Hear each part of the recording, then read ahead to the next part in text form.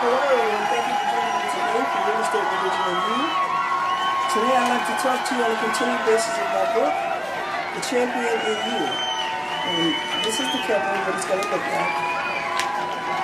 And this is the actual book. It's called The Champion in You, Win the Battle in the War Against Your Giants. And my name is Dr. Sylvia Black, and I thank you for joining me today. Okay. Now I'm coming to you from chapter 4 in my book, The Champion in You, Win the Battle in the War Against Your Giants. And the topic for today are rules of engagement. We're going to talk about offensive strategy versus defensive strategy in our rules of engagement. Basically, it's rules of engagement. Now, rules of engagement basically are the strategy, the plot, and the plan that we use, or that we're supposed to use, or that we're going to be using from now on, the strategy that we're going to be using to attack the enemy, to beat the enemy, to get the victory over the giants that are attacking us in our mind, our body, and spirit, wherever we are, situation, circumstances, place, thing, okay, whatever your situation and circumstances is. So rules of engagement now, and each time that I bring these messages to you, I'm actually challenging you to use them, to see how well they work for you. Okay, because I'm talking to you from a personal point of view. Everything that I tell you about in here, I have already done, and it's already worked for me. It's working for me. You will see the material manifestations of it when time is right for me to reveal that to you. However, the only thing that you need to concern yourself with now is, today is rules of engagement. Okay, so, and please do get a copy of the book when it's ready, and I will let you know right here on the air, as well as my YouTube address at sblack3001. I'll let you know exactly when the book will be available, okay, because there's quite a few more chapters that we have to go through. This book is very detailed. I was trying to keep it under 300 pages, and it's already very close to 300 pages, or maybe over right now, and I still have more to put in it. So today we're going to be talking about rules of engagement. Now, have you ever been caught off guard? Have you ever pretty much been, been caught, your giant come against you, and you were not prepared, okay, for your attack or for your strategy that you were going to use? Okay, I testified to you before about and something, my violation of my civil rights, okay, and I'm still undergoing the criminal portion of it, because we are compelling the defendant's attorneys to produce a warrant. Now, I already know that there's no warrant, and if they come up with a fake one, then I'm submitting that to the Attorney General, and I'm going to say, here, look, this is what they're trying to do. They already done this, that is what they're trying to do. So the strategy, what happened when I went to court and I talked to my attorney, and he's telling me what he's going to say to the judge and how he's going to defend me that day. And he's asking me questions to see if I qualify for his help, okay, because he's a public defender. And one of the questions that he asked me was, do you have any cats in your house? Okay, now as you know, they took my cats from me, so, I'm thinking to myself, now I could have answered him in two ways. This is a strategy now. You have to remember that everything that you do and everything that you say is going to require a strategy, including answering your questions, okay? Now here this attorney is, a lot of people will probably think, oh, he's on my side. He's trying to defend me. He's helping me. No, well, he's working for the company that he works for, okay, and he's getting paid. The longer he drags the trial out, the longer the more money he's going to get. So at that point, now you could have, two ways you could have answered him. You could have said, I could have said, is that one of the questions that you have to ask me to qualify me for financial assistance? Now that would have been a haughty answer. That would have been, the defensive strategy. That would have been my defensive strategy. I would have attacked him, okay, before anything happened. He asked me a question, and I would have attacked him. Okay, that would have been defensive strategy, but it would have been the wrong strategy. Now, the other way which I did answer him, is, of course, I bowed my head for a moment, and I said a silent prayer. So, what I was really thinking in my mind was that, here this man is asking me this question, You know, so it brought to mind that he's working for them. He's trying to, you know, he's getting paid, but he's working on their side. He's really trying to get, you know, I don't know why they think that, you know, most black people are criminals. We go through the system and whatnot, we get indicted on a charge, or we get accused of something, and they automatically think that you're guilty. And you're supposed to be innocent until proven guilty, but as far as they're concerned, you're guilty until proven innocent. So I just told them the truth. You know, they took them on. You know, but I realized, you know, when I bowed my head and I said a silent prayer, and I saw him move the phone closer to my face so that he could capture everything I said. And then, you know, I realized that, oh God, you know, I'm like, SOL, you know, SOL, y'all know what that means, right? And so I just said, you know, they took him on, because I was like, you know, I thought you was my friend, you know, blah, blah, blah.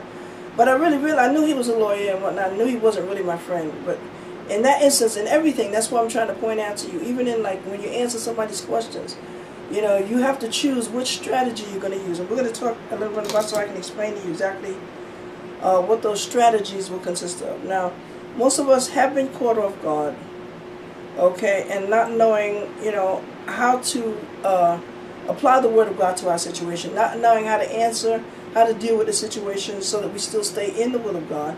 And a lot of times things happen to us which actually brings us out of the will of God. And then we have to pray harder, and we have to ask God to forgive us. And then we have to go back to them and possibly even apologize, even though we know that we're not wrong in what we did. Well, we just have to do it as an act of God, you know, as a child of God. Okay, so now we're going to get into some of the meat of the soup here. Okay, offensive strategy versus defensive strategy. What is the difference? Now, competitive strategies are divided into offensive and defensive. Offensive strategies directly go after the giants. Defensive directly go after your giants. Okay, you pursuing them. I'm coming after you, baby, with everything that I got. You know, and I'm going to attack you, and I'm going to keep on coming at you until something happens. Okay? Now, defensive strategy is used to discourage our giants, and also can be referred to as a passive strategy. Okay, in this particular defensive strategy, you're ready for the giants to attack, but you're not going to do anything until they attack you first. And that's usually the strategy that I use.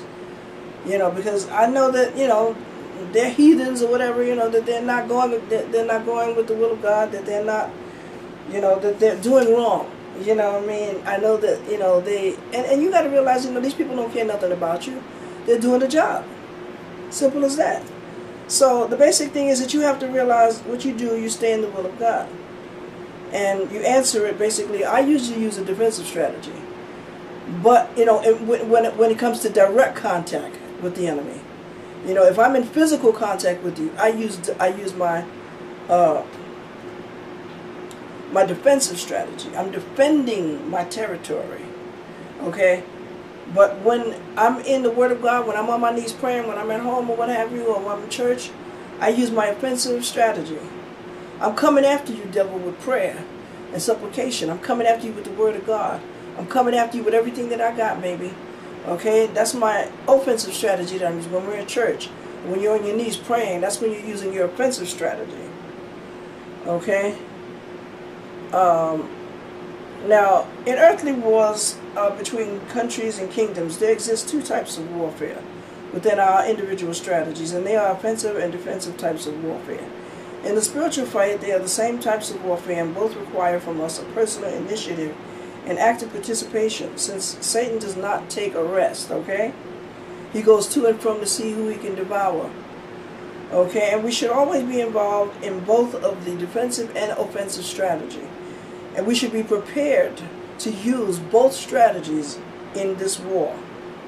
Okay, in case nobody didn't tell you, baby, we're on the battlefield for the Lord.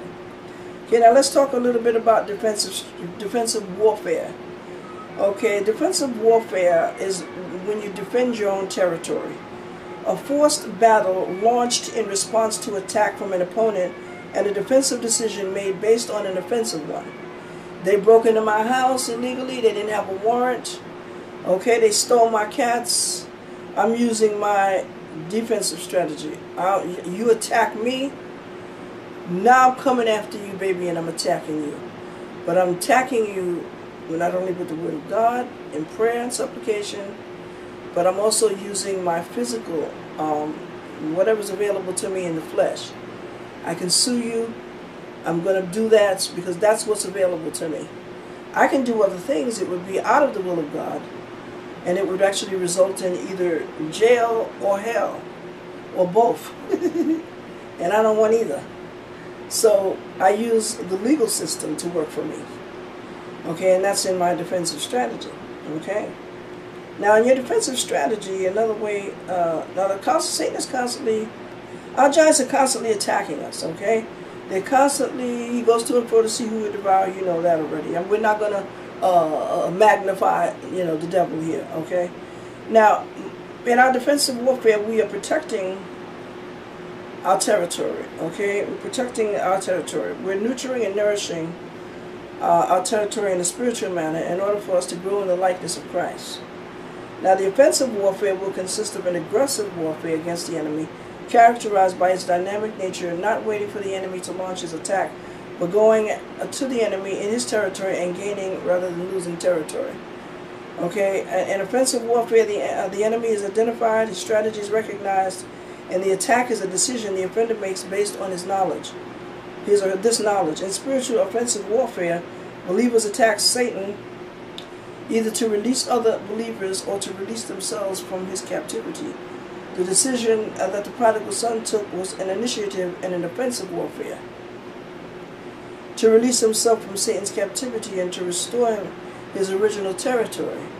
Evangelism is a type of offensive warfare in which we engage to liberate captives from Satan's territory and transfer them to Christ's kingdoms. Offensive warfare aims to restore and liberate. Lost sheep who were once members serving in church and now they are not anymore. These members need to be sought out seriously and diligently, and once found, probably full of wounds and hurt and pain, and because they have been attacked and unable to counteract that attack or use any kind of strategy to get back at them, or may have used a strategy that got you in trouble.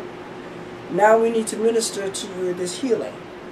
And I'm talking to anybody pretty much, anybody who needs to know this information. Okay, non-believers who have never heard about Christ and his message of salvation. Our Lord also needs to know about this type of strategy. Our Lord's recommendation and command was that the gospel reaches to all the nations. Those non-believers once reached out and preached to need to be grafted in the body of Christ and in the church. We can only reach the world offensively advanced into Satan's territory to salvage both lost sheep and non-believers, thus fulfilling the Lord's wish, found in John 10:16, which says, "And other sheep I have which are not of this fold, them also I must bring, and they will hear my voice, and there will be one flock and one shepherd." Okay? We cannot afford to sit comfortably in the churches satisfied with defending our own territories against Satan's attacks. Because when Satan attacks you, he's attacking everyone. Okay? Because he's going to try everyone. If he can't get to you personally, he's going to try to reach your family, your mama, your daddy, your sister, your brother, your aunt, your uncle, bubba them, June bugging them, and all of that. They're going to come after them. So what we need to be able to do is to teach our family how to use our offensive and our defensive strategy. I love basketball. I love watching basketball. I love participating in it. It's a great sport. I love the offensive and the defensive strategies that he used. And if you ever watch a baseball game, you will see how the offensive and the defensive strategies are used. Now, there are rules in the game. Okay, as long as you follow the rules, okay, you'll be able to use your offensive strategy and you'll still be within the will of God, which means that God will be the head of the battle. He will be there organizing and coordinating it to make sure that it goes right. Now, warfare strategies can be found, this is a story of a warfare strategy, found in the book of 2 Kings 13:14 through 19, which delineates 6 strategies required to launch a successful war against Satan. Okay, and I'm going to read it. Okay? Elisha had become sick with illness of which he would die. Then Joash, the king of Israel, came down to him and wept over his face and said, "O my father, the chariots of Israel and their horsemen."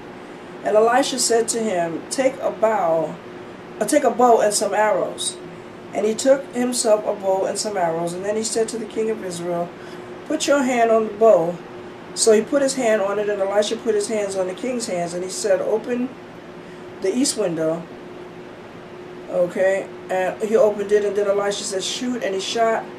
And he said, the arrow of the Lord's deliverance and the arrow of deliverance from Syria, you must strike the Syrians at Aphek till you have destroyed them. Then he said, take the arrows. So he took them, and he said to the king of Israel, strike the ground. So he struck the ground 3 times and stopped. And the man of God was angry with him and said, you should have struck 5 or 6 times. Then you would have struck Syria till you had destroyed it. But now you will strike Syria only 3 times. 2 Kings 13, chapter 13, verses 14 and 19.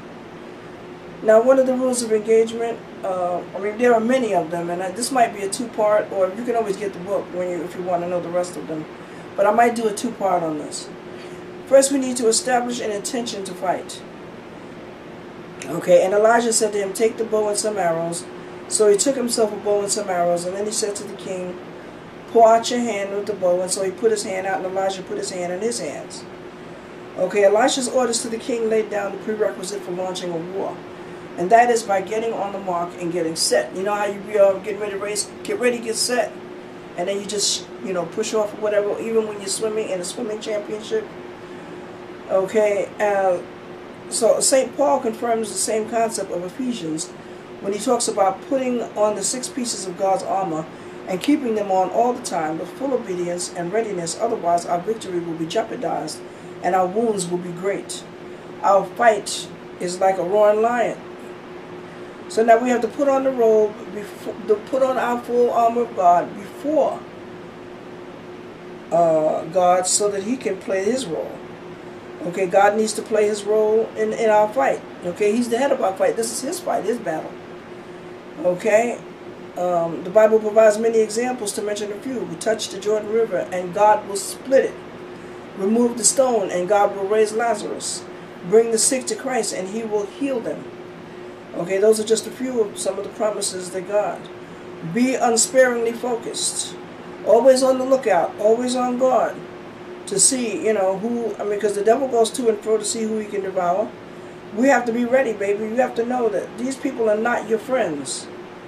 Okay, they may act like your friends. They may smile on your face and whatnot. But believe me, they will stab you in your back the first chance that they get. Okay? We need to shoot without stopping.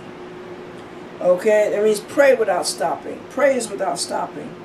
Okay, shoot symbolizes the offensive nature of our battle. Don't wait for Satan to attack before you resist. Be spiritually alert and always spiritually dressed, which I'll talk about in this chapter. Aim at total victory. Don't settle for less, and keep fighting until you have achieved victory. Okay, 2 Kings 13:19. Okay, lack of continuity in shooting symbolizes lack of diligency, perseveringly and incessantly continued in battle against Satan, and subsequent relapse of all habits and sins. Got to keep on going, baby. You got to keep going, because once you stop, then you're subject to relapse. Okay, we have to pray in our secret chamber, just like Elijah did in his secret chamber, and he was victorious in the outcome of the battle that was determined. Some defensive weapons, submission. Okay, we have to manifest in letting God have control and doing his will at the same time. Resistance. Resist the devil and he will flee, but it doesn't mean he's not going to show his ugly face again. So every time he comes, you have to resist him. He's going to leave you, and eventually he'll recognize, hey, I ain't getting nowhere with her, so let me try her sister or brother.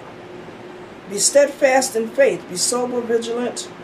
Okay, because the adversary, the devil, walks around like a roaring lion, seeking whom he may devour. Resist him, steadfast in faith, knowing that the same sufferings you are experiencing by your brotherhood are also being experienced by others. You're not alone in this fight. Okay, we need to develop mountain-moving faith. Like I said before, if you don't feel that you have the ability to do that, or if you don't know how, you ask God, say, Lord, please, can you help me to develop mountain moving faith. You know, I want to trust you, I want to believe you, but I don't know how. And you ask him to teach you. But mountain moving faith is a gift of the Spirit which is given to certain people. Mark 16:16. We need to have a belief system of faith. Always proclaim to God, I always trust you, Lord. I was sitting there the other day and I was crying, and I had to remember what I'm telling you, and I practiced it myself. I said, I am victorious. I am a champion. I am a winner. Through the tears, I was claiming victory. And that's what you have to learn how to do when you're developing a belief system of faith. Develop confidence-generated faith. You know, if you have people around you that vex your spirit, you need to stop hanging out with them. You know what I mean? Reduce your time that you spend with them. Build your confidence and your strength up, and you can preach to them. Try to encourage them. Okay, both of these require defensive weapons in the face of Satan. David used both of them when he faced Goliath. Remember when I talked about that. We always need to be alert. Don't give place to the devil, never. Okay, we need to be recovering, not remaining entangled in the snares of Satan, but getting up and saying with the prodigal son, do not rejoice over me, but the enemy. When I fall, I will arise. When I sit in darkness, the Lord will be a light in me. Micah 7:8. Abstinence. We need to abstain from sin. Purposely resist sin. There will be testing of the spirits. Since Satan's main strategy is deception, we need to constantly test our thoughts by comparing them against the truth. 1 John 4:1 reveals thoughts in the biblical order and recommended by the early fathers who believed that revealing thoughts weakened them. Avoid worldly distractions. Why do people believe in lies? Because they choose to. Okay, they choose to. And you can find 2 Timothy 2:3-4, which I have in my book. Okay. Now, we are in constant warfare with Satan, both defensive and offensive strategy. And sometimes you could be using one or the other, or you could be using both at the same time, like David did with Goliath. Okay, both defensive and offensive warfare require weapons and strategies. The good news is that we are not alone in this constant warfare. Our victory is sure in the presence of the Holy Spirit. Some verses that provide the existence and assistance of the Holy Spirit. Likewise, the Spirit also helps our weakness. With the help of the Holy Spirit, corrects us with the right strategies. Okay? Now, I have a list of strategies also. I don't know, I'm going to try to get through them to the rest of this broadcast. We need to put on the full armor of God. Okay? That's one of our strategies that we need to use. And like I said, we may have to use both offensive and defensive strategies in our battle at the same time, and sometimes you use one before the other. Okay, but always one or the other, or both. Okay, do not go out of the house naked. In other words, pray before you go out. If you don't say nothing but the Lord's Prayer and thank God for what He's done for you, you know, when you're looking in the mirror. Okay, God's words will help us defeat our giants all the time, every time. It will always help us. I can guarantee you, I'm living proof of that. Be ready to stand against your giant, no matter what comes your way, baby. Storms, rain. Clothe yourself in righteousness. Okay, proclaim that you are going to take back. We are going to take back what the devil has stolen from us. Choose our weapons carefully. Again, like I said, pray without ceasing. Okay, remember that fear is the work of the enemy. God doesn't give us a spirit of fear, but of love, power, and a sound mind. Okay, remember the rewards that God offers us for being diligent and steadfast in His word.